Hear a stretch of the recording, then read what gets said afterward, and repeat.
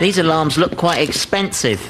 Yes, but look how easy it is to force entry into your place of dwelling here. The window was open. We always close it before we leave.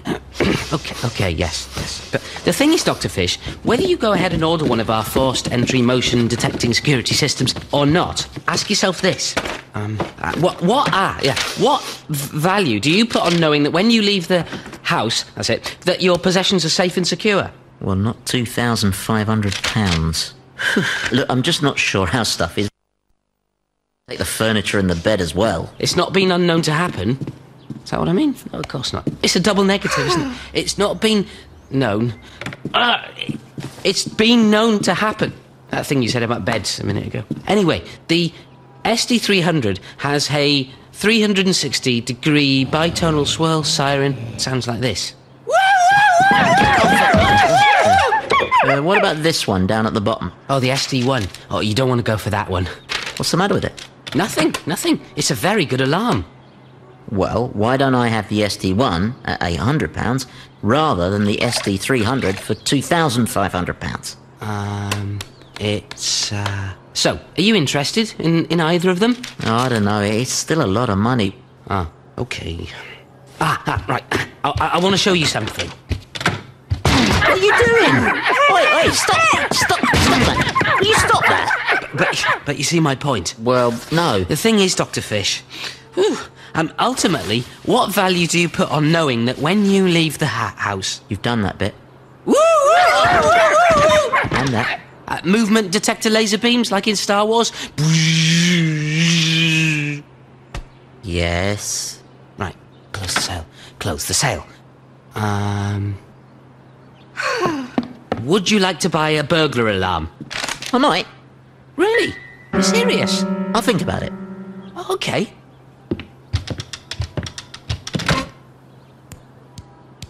Not now. I have to go to work now. I'll let you know. Oh, sorry. Anyway, that's my card there. It's a home number, so you can ring any time. I live on my own, so you won't be disturbing any, whatever. But any time is fine. I'm not sleeping very well at the moment, so, you know.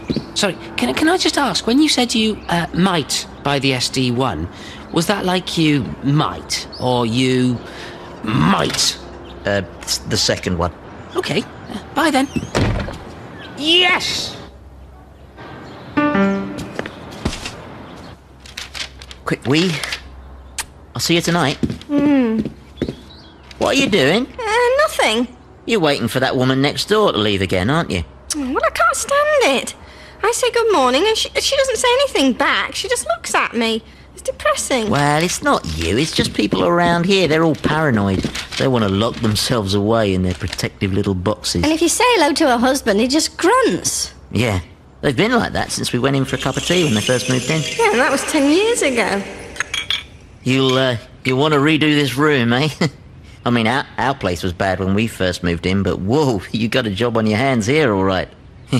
It's funny, isn't it, eh? What kind of people choose wallpaper like that? Makes you feel a bit sick.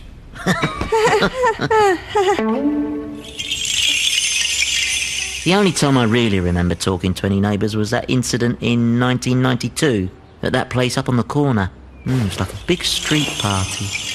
How long's she been in there like that? Well, I noticed the milk bottles mounting up a while ago, but I thought someone would be dealing with it. It's better than being dragged to the ground and eaten by jackals. Well, I've counted 81 bottles. So with the delivery of 1 bottle a day, 6 days a week, that would be 13 weeks and 2 days. Do you know, in the dry season, they can go for over a month without any water. We had a loft conversion last year, and Now we need to convert it again. It just isn't big enough. We're going to add a roof terrace too. Oh, I did a roof terrace last year. This year we're doing a little bit of exposed brick in the kitchen and getting an Aga installed. We'll keep the old cooker for actually cooking on. We knocked the lounge and the dining room together. Big open plan thing. Didn't like it. Put the walls back up. It's much cosier now. They have an unfair reputation as scavengers, but they're very skilled hunters. Each pack is an alpha male who's effectively in charge. Technically it runs off the boiler, but it's a power shower, so it gives you 15 extra feet ahead. The pressure almost won't. Oh, I think it's safe to go out now. Two shoe saleswomen who've been refusing to serve male customers in protest at a merger between their department and the men's section are to take their case to the European Court of Human Rights. Denise Calloway and Maureen Hopkins. Job description. Bob! Measuring. You scared the life out of me. Just checking the locks.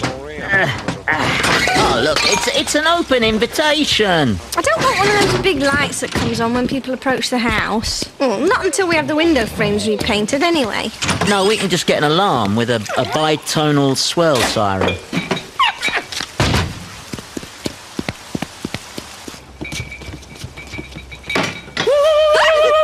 That's how it goes. Okay, we'll get an alarm. Just stop frightening me.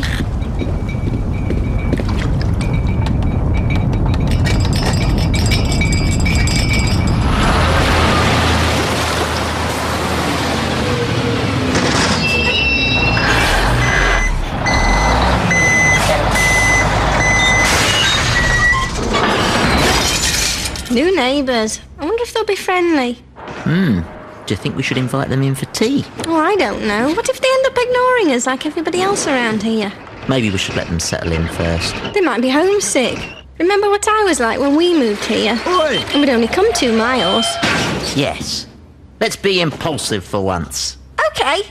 I'll just throw something a bit nicer on. I think I've got a bit of egg on this jumper.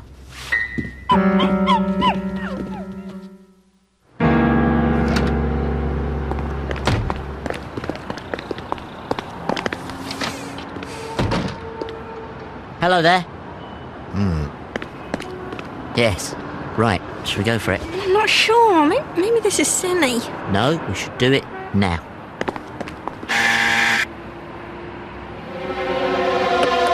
Hello? Oh, hello. Sorry to bother you. You must have so much to get on with and... Jehovah's Witnesses, right? Look, we're a bit tied up at the moment. Here's $20. I imagine you can get a change somewhere. Who's that at the door, honey? Oh, nobody. We're actually from next door. We just came to sort of say hello. Neighbours? That's wonderful! We heard you British were so cold and unfriendly. I'm Bob, and this is Margaret. Anyway, I know that Margaret! It's so nice to meet you. Come on in. I'm Larry Lubinsky, Miami Beach. This is my wife, Kitty, from Quebec. Hey, Chip, Peaches, we got natives. Say hello to the Britishers. Hello. It is very blooming charming to meet you. Kid's working on an English accent. Drink? Yes, please. Oh, you must meet Pickles. Where is she?